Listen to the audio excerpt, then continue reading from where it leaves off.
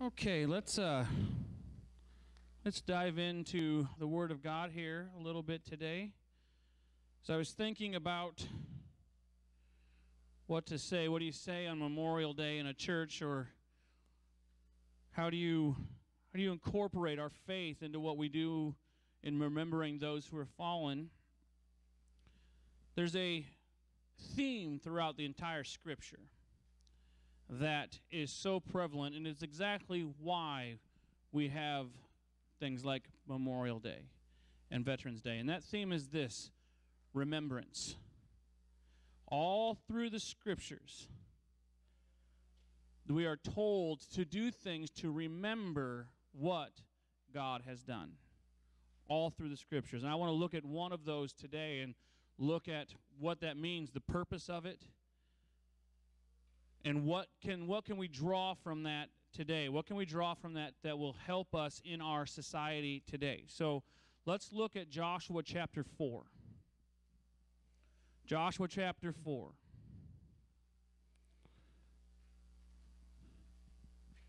Give you some background to this passage.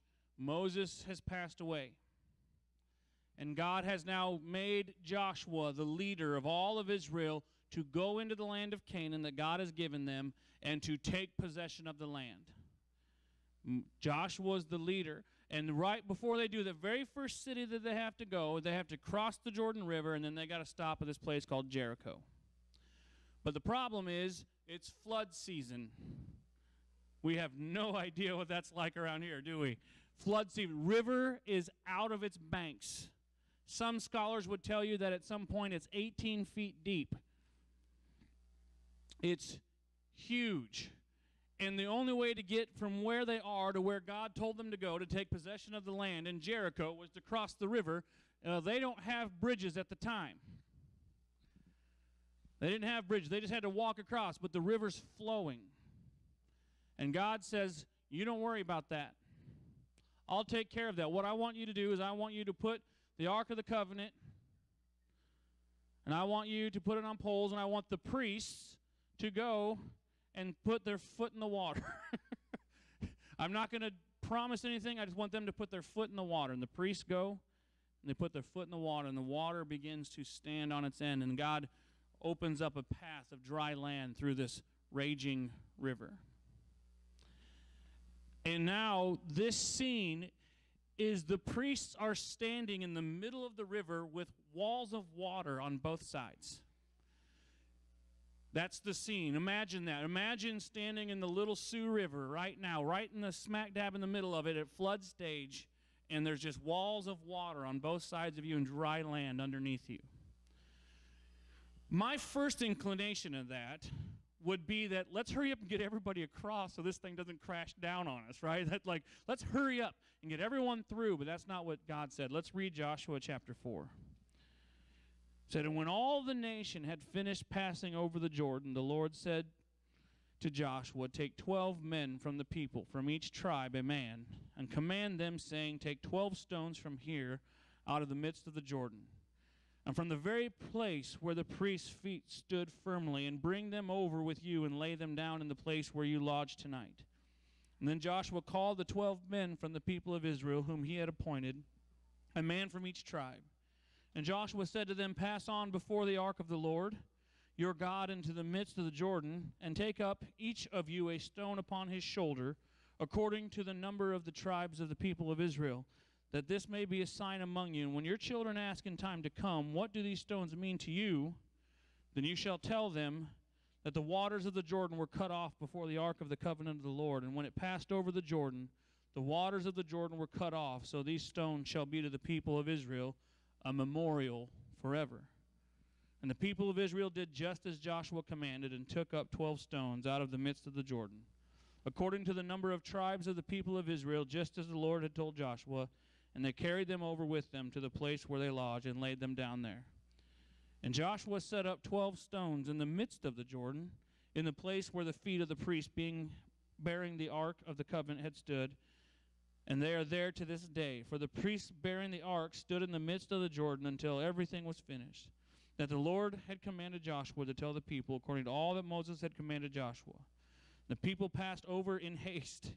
And when all the people had finished passing over, the ark of the Lord and the priests passed over before the people.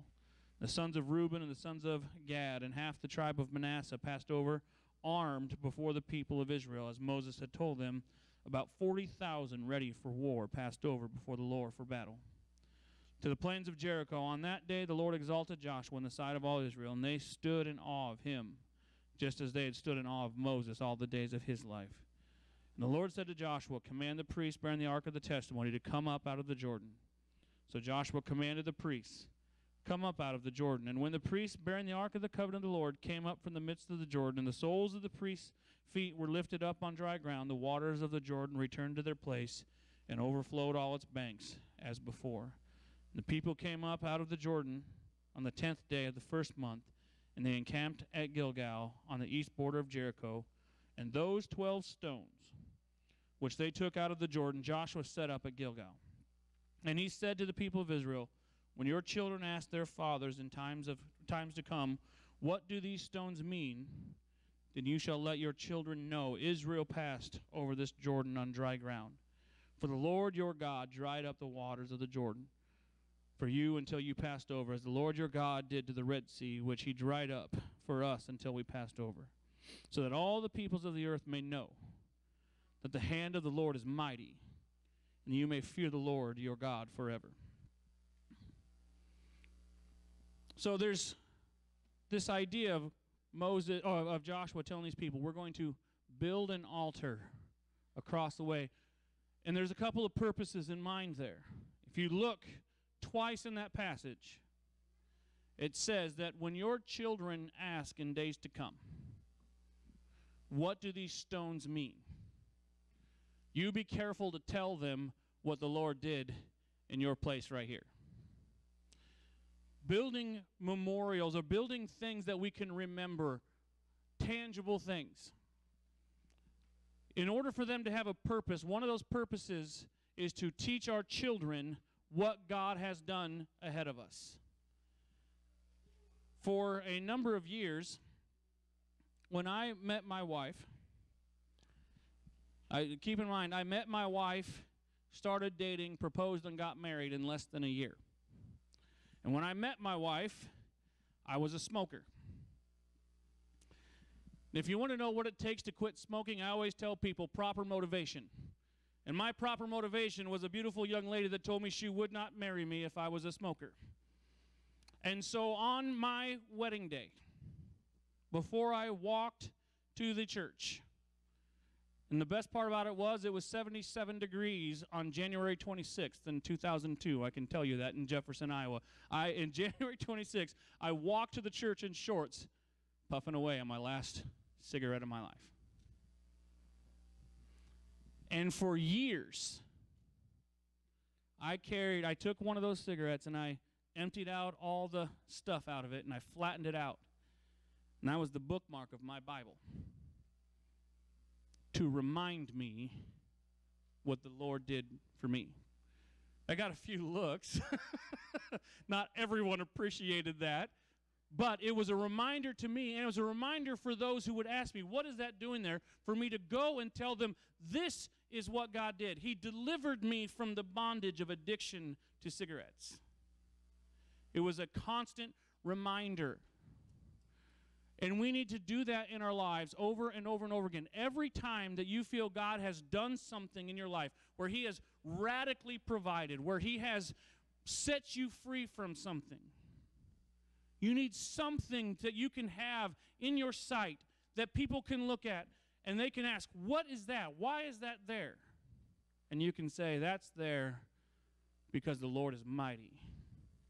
And he did something for me here. We have another one hanging on our wall in our house.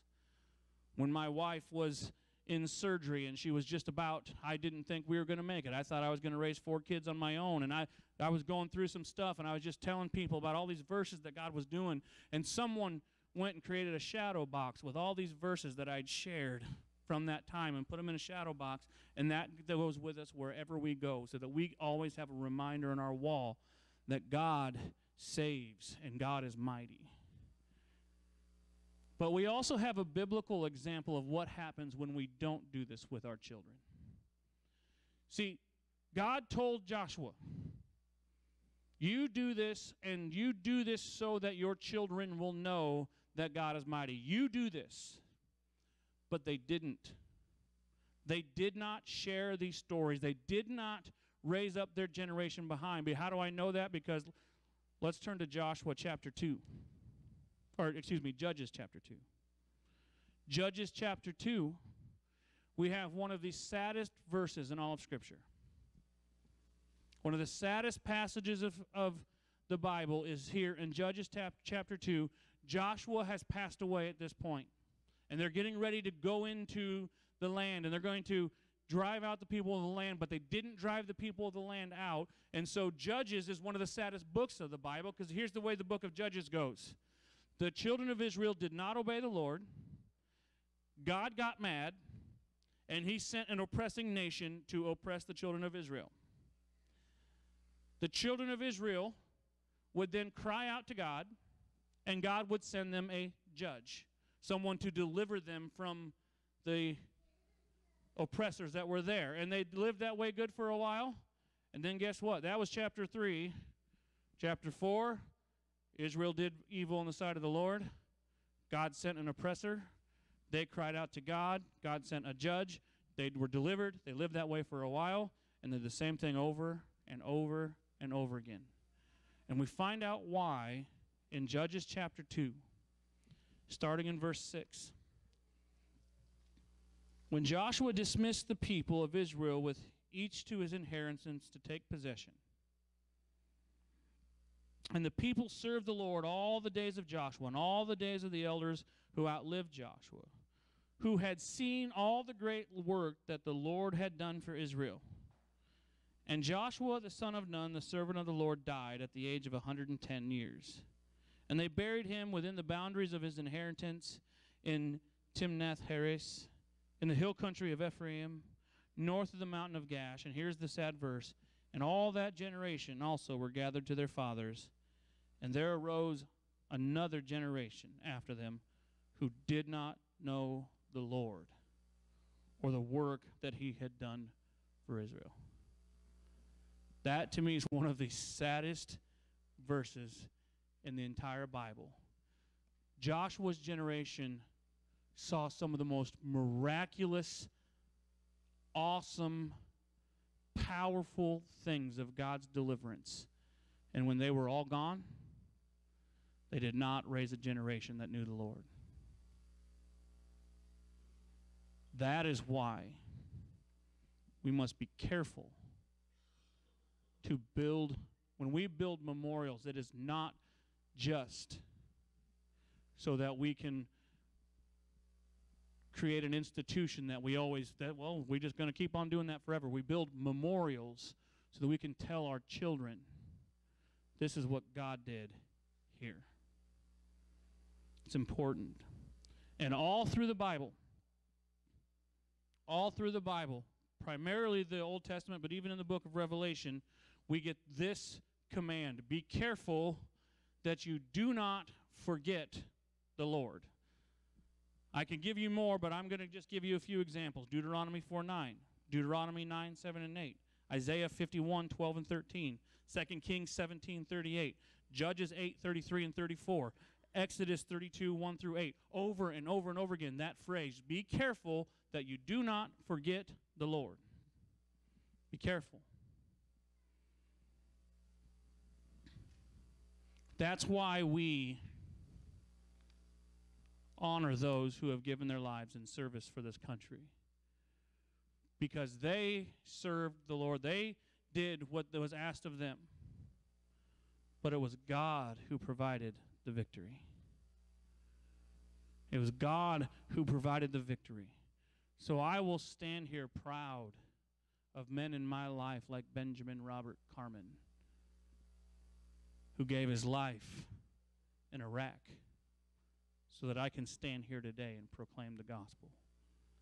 I will stand here proud for guys like Matt Nielsen, who died in Afghanistan for the very same reason. Both my grandfathers in World War II. my Uncle Jerry in Vietnam. And I will tell my children that whenever freedom was in jeopardy, there were men that loved this country enough and loved them enough to pay the ultimate price. And I will not forget to honor the Lord in the victory. And in today's day and age, I think there's something that we can gain from this. I think there's something that we can see. I don't know if you've noticed or not, but the country isn't exactly a united front right at the moment. Our country is a divided disaster. You can't even walk and make a joke in our world right now in fear that someone would be offended by that joke and then want to be in this combat of arms with you over your beliefs. In today's day and age, we must remember that the Christian's call is to submit to governing authorities. To submit. So we have an entire group of churches that are sitting here telling, bragging about the fact that we should overthrow the government, or that we should stand up and rise against the government. And the Christian's call in the scriptures is to submit to our governing authorities. And one of the most, probably the most patriotic person that has ever existed for this country is a man by the name of George Washington. If you ever come in my office, you will see a picture of George Washington kneeling down before his horse, getting ready to pray this prayer. It's actually a prayer that he sent in a circular that he sent to all the governors of the states right after. So they just won the Revolutionary War, but he had not become the first president yet. So this fledgling nation was vulnerable. It was vulnerable. And his prayer for this nation tells you what his heart was for the people. I want to read a portion of it to you, an excerpt. I now make it my earnest prayer that God would have the United States in his holy protection, that he would incline the hearts of the citizens to cultivate a spirit of subordination and obedience to the government, to entertain a brotherly affection and love for one another, for their fellow citizens of the United States at large, and particularly for their brethren who have served in the field. And finally, that he would most graciously be pleased to dispose us all to do justice, to love mercy, and to demean ourselves with that charity, humility, and pacific temper of mind, which were the characteristics of the divine author of our blessed religion, and without a humble imitation of whose example in these things we can never hope to be a happy nation. Amen. Did you get it?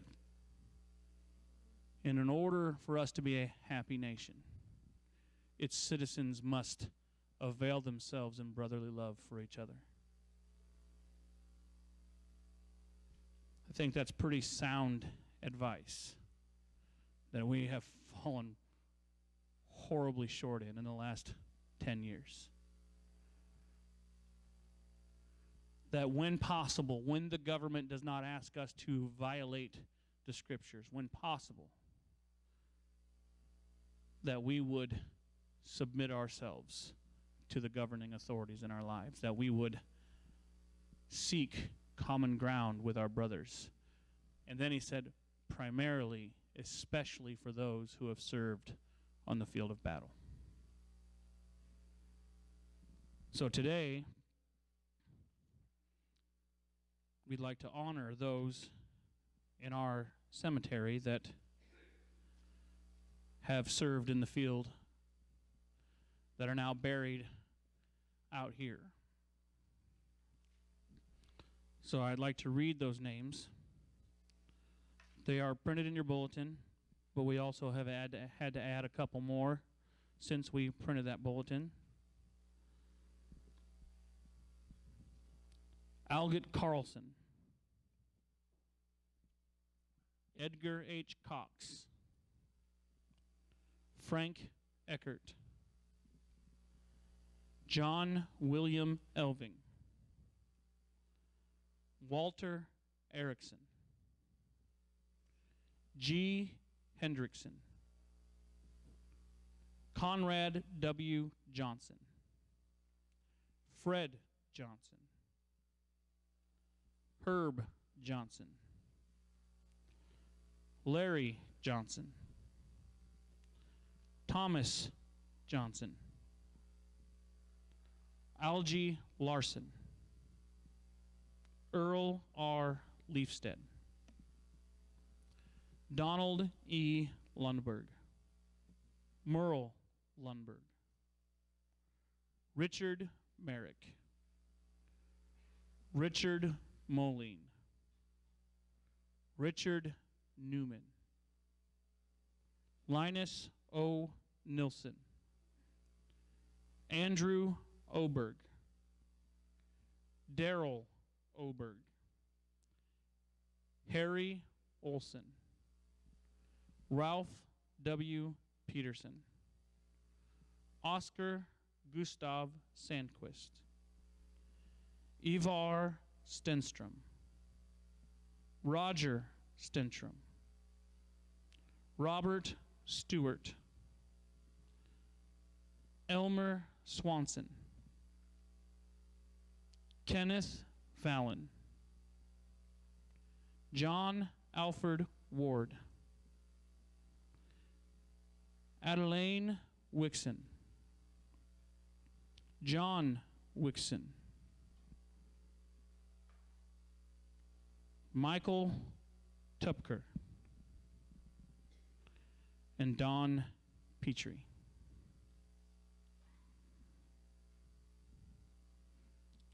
In a moment here, we're going to take part in a moment of silence.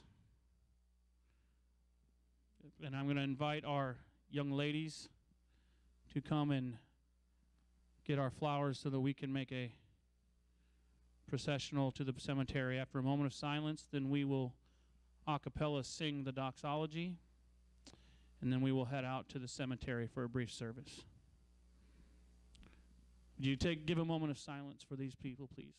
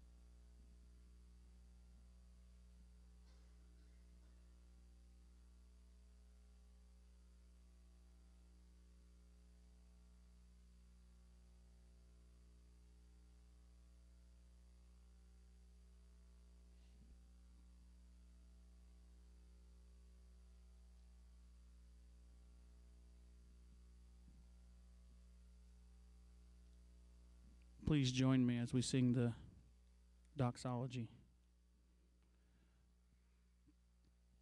Praise God from whom all blessings flow. Praise Him, all creatures here below. Praise Him above, ye heavenly hosts. Praise Father, Son, and Holy Ghost. Amen.